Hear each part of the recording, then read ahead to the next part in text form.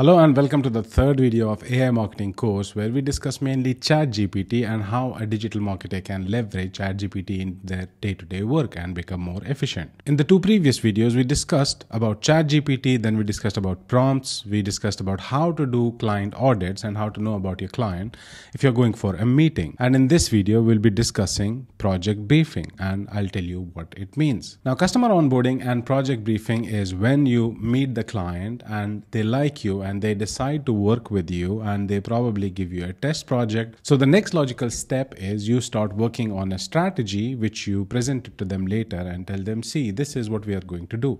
Sometimes it's very descriptive. You create a presentation deck, you create a media plan, and then you present it to them and they give approval and you move ahead with the project. But before you start working on this strategy and the media plan and all the details, you first need to know in detail that what the client wants. Sometimes in the meetings, they tell you roughly what they want, like they want to generate leads and stuff like that. But how it's done professionally in digital marketing agencies and the professional freelancers, digital marketing freelancers, how they do it is we create something called a briefing template where we ask the client certain questions and we document it. These questions are very, very important to understand before you even start working on the project. And once you create the presentation deck for them, this goes as the first slide, that what are the objectives we have identified. Sometimes what the client wants and what you understand what they want is different and it later creates a problem. That's why it's a very important step. The first step of any project is to align on what their objectives are. If they're giving you media spends, if they're hiring you, what exactly do they want? Because sometimes it's not that straightforward. Sometimes they want a mix of everything. They want leads, they want to grow their social media pages, and at the same time, they want to create branding and awareness about their brand. Sometimes it's a mix of a lot of things. And that's where a briefing template comes into picture. All the agencies and professional marketing freelancers, they have this template ready, and sometimes they make a little bit changes here and there based on the client and they send it to them, ask the client to fill it. We will use ChatGPT completely to create this template. I'm giving you all the details before the use cases. They're very important for you to understand if you're new in digital marketing so that you have a little bit of idea how things work actually in the industry. Generally, it's the strategist who creates these questions and sends it to client for him to understand and then later work on strategy and media plan. All the media planners as well as strategists need this information. So generally it used to be done by these experienced people, but with ChatGPT, honestly, if you're a beginner freelancer, you can create on your own. So here is my ChatGPT window and I'm going to write my first prompt, which is act as an experienced digital marketing strategist for an online advertising agency and provide a list of questions to be shared with the client.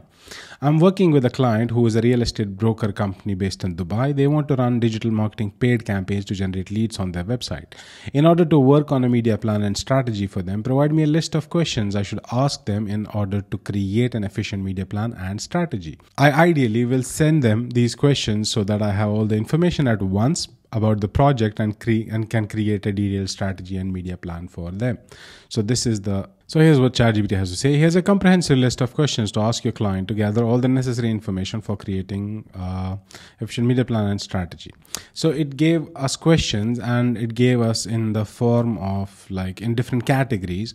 These, if you're new, they might look like too much for you, but honestly they are very, very important. Each of these questions is very, very important, what I can see from here. So let's go through the questions one by one. Campaign objectives and goals. What are your specific goals of this campaign? For example, number of leads, sales, branding awareness. What is the target number of leads per month? Do you have a specific KPI you want to measure? Well, I'll give you an example why this question is important. In certain cases, the real estate company can tell you, they have this in mind that, okay, we will employ a digital marketer. He will boost our social media engagement. He will boost our social media fan base. Sometimes they'll be like, no, we just want to generate leads. We're a new company. We want to generate as much leads as possible. Sales, we know it takes time. In the first 3 months, we don't want to pressure you on a lot of sales volume, but we just want to leads because we just want to gather some information, customer lists and all. Sometimes they have different, like clients have different needs, and sometimes they think digital marketers are magicians. So you need to set that expectation right. What's the target number of leads per month? This is a very important question as well, because if they have a very minimal budget, you probably in your strategy and media plan, you'll just have maybe meta ads and search ads. But depending on the budget they have monthly, you can probably sometimes you might have to look at a lot of advanced solutions, maybe programmatic advertising, email automation, whatever, I don't know. But this is very, very important to understand before you work on a media plan and you work on a strategy. This is a very important question. Do you have any specific KPIs you want to measure? For example, cost per lead, conversion rate, cost per acquisition. This is important as well, because my experience with a lot of real estate clients is sometimes they do have in-house teams, they work with other agencies, and they get a lot of leads at maybe 6 dirhams, 8 dirhams, 10 dirhams, $5 cost per lead. And they're unhappy because the conversion rate is low. So they are generating a lot of leads, but they are not quality leads.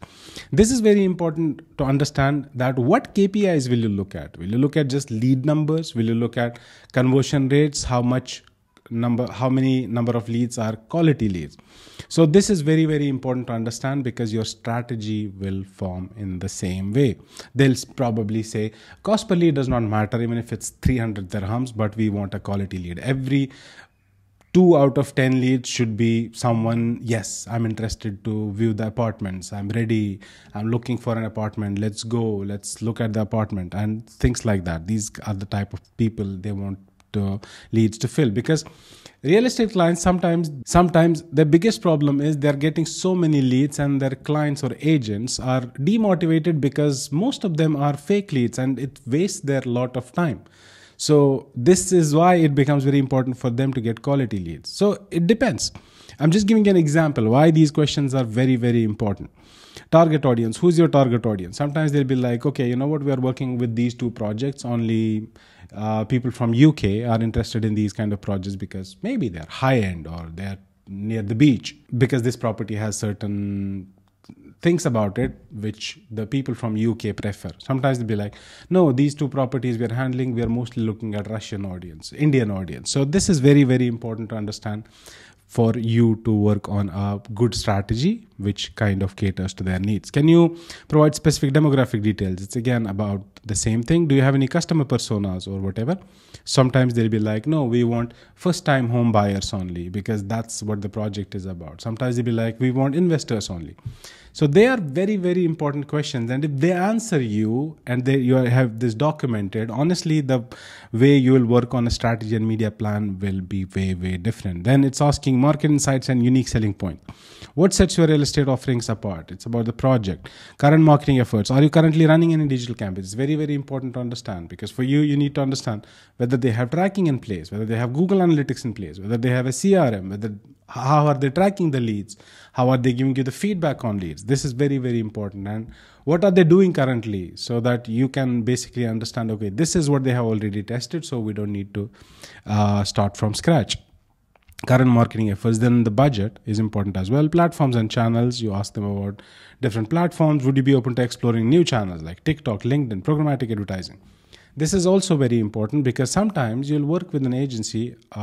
They'll be like, they will have a dedicated videographer. They'll have people or agents going to properties making a lot of videos, and they don't know, if you don't communicate, they will expect you to know everything. Sometimes clients do. So in that case, you'll be like, okay, if you have answer to this question, would you be keen to open exploring new channels? They'll be like, yes, we want to work TikTok. We create a lot of content. Then your strategy changes. Okay, they have a lot of UGC type content, like user generated content or things like that. Then your strategy is different. Sometimes they'll be like, no, we don't know how to shoot videos. Can you create image statics? They expect you to be a designer or hire a designer and create like statics. So these things matter a lot as well. And when you know all this information, then you can work in a way professional way. And honestly, the clients will expect you to know all this on your own. So it's always better to ask and communicate. Campaign duration and timeline. And this is very important, because they might be like, yeah, we have this project, but the sales will be over in 1.5 months. Then we'll be working on these 2 projects. They expect you to know. So you have to ask them. You have to know all these details. And the thing I like about ChatGPT here is I wrote the brief is about real estate client, and honestly the questions are very, very related to how you approach a real estate client, because I have a lot of experience with real estate and I know these questions are very important. It'll be good if you test on your own for an another industry for a hypothetical client and see what will be the change in the questions. Campaign duration, lead management and follow-up, which I was talking about. You need to know whether they have a CRM, how long do they take to call back the lead and things like that. How do they collect the data? Do they already have a CRM? Do they have a customer list? Can I use that to create a custom list in meta ads and things like that? You need to have all this information. Creative assets and content, it goes back to what I was talking about. Website and landing pages. Do you have one website where you divert all your traffic and have landing pages for different projects on the same website? Do you create different landing pages with different domains for each of your projects? It's very important to understand so that you can strategize. Maybe tell them, you know what, we should buy different domains for each of the real estate project with the name of the project in it.